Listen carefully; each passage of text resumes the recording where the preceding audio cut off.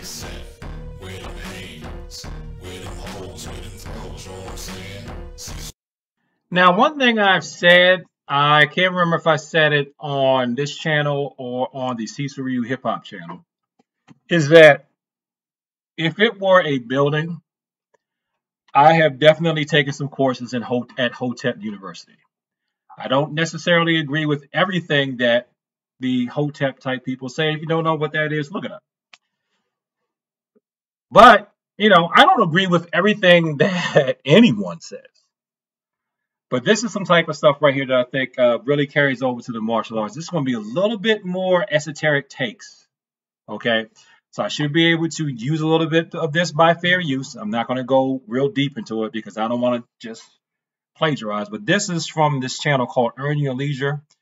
And the video is Secrets of the Ankh, Hermetic Revelations, Crystallized Evil, Story of the Gods in Egyptian Worship.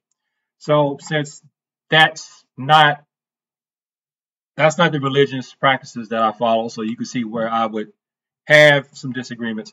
But this is why it's good to keep an open mind, because this is a good explanation of when people are talking about chi, internal energy, that type of thing, which is really just the electricity of your own body that you got when God put you here. How you can use it. He's talking about using it from a esoteric standpoint, but this is what a lot of people are trying to get you to put behind your punch and cultivate. Look at the energy that you get from ki, chi, ra, ka. Look at that energy as an accent. In my opinion, it is the icing on the cake. It is not the cake. If you just try to eat all icing, you get no cake. And you can eat a cake with no icing. But if you just have icing with no cake, you really don't have something of substance, in my opinion. So let me get to it and play this part for you. Oh, no. Got to back up. Got to back up here to right about here. The immaterial manifestation is something I like to think about a lot, right? Because we talk about ka, right? And ka or ki or chi, right? And we talk about it now as energy or vibes, right? So this generation is a generation that goes off energy and vibes a lot.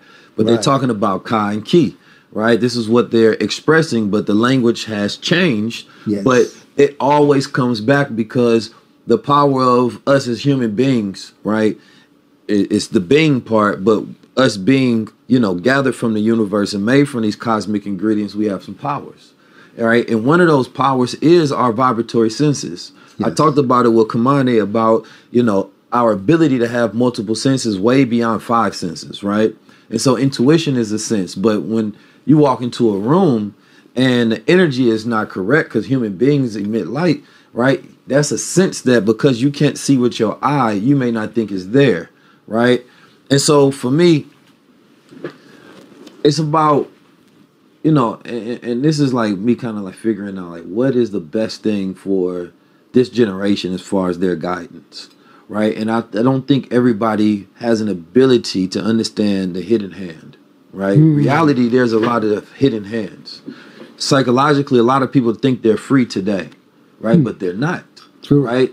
Not only do they have the whispering in their own mind of that devil they have to conquer, but then it's the devil that knows how to conquer the mind, right? Psychologists like Barney, back in the day, they figured out how to get women to smoke cigarettes, right? Because at first it was just a man thing. And so what they knew was they had to play on the psychology of women, of the want to be rebellious or the want to be free, right? And so he staged protests where women were pulling out cigarettes, and this got the masses to start desire products that they didn't need, right? Yes, and so a lot of people today walking around believing that the things that they're doing is, because we will have more freedom or we have this, that, and third. No, it's because you're being manipulated and controlled because you don't really understand the hidden hand and the unseen forces. True. Right? And so when they manifest within you, you think that that's you and your desires. No, that's the ones that's been supplanted into you, right? And it's now let me take that right into a martial arts standpoint, more physical, more fisticuffy. Just consider the possibility that you may be getting into a fight or a conflict with someone because they're manipulating you. Not because you want to really be in that argument or that fight with that person, but because they're trying to push your buttons to get you to fight because they just want an excuse to attack you. Also, this just came to me listening to this again. Also, where I originally wanted to go with this was the first part, where he talks about you walk into a room, you feel that something's off. You may not think that there's anything off because you don't see the danger with your physical eyes. Really what it is you saw the danger with your physical eyes, but your brain didn't process it because you've been conditioned to think that danger looks this way. But your subconscious mind knows something's off, even if you can't visually or see it or process it. So it could be such a thing as you normally see somebody standing, if you can look, zoom in on me on this little box in the corner, but then I'm going to reach down like I'm grabbing something. See?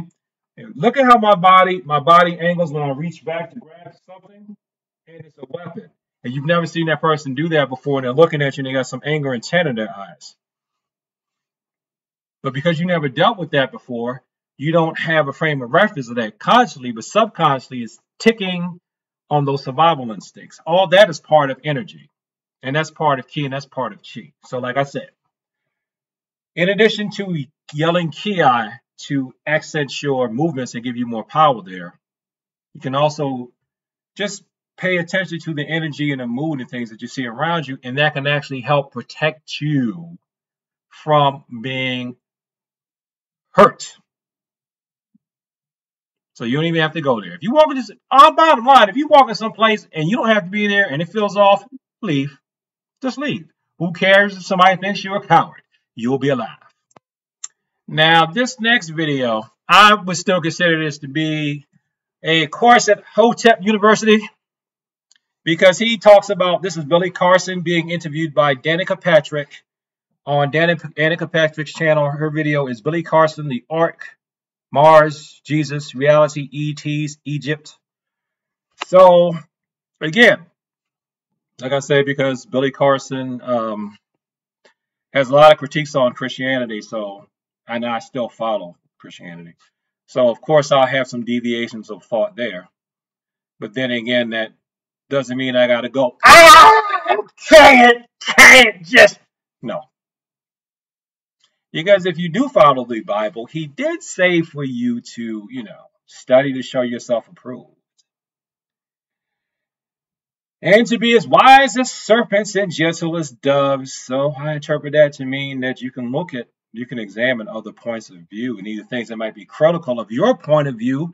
But, if we would just act right and actually follow what Jesus was trying to tell people to do, I think we'd all be a lot better off. But I had told a student the other day that the point of martial arts is really not just about kia, beating people up.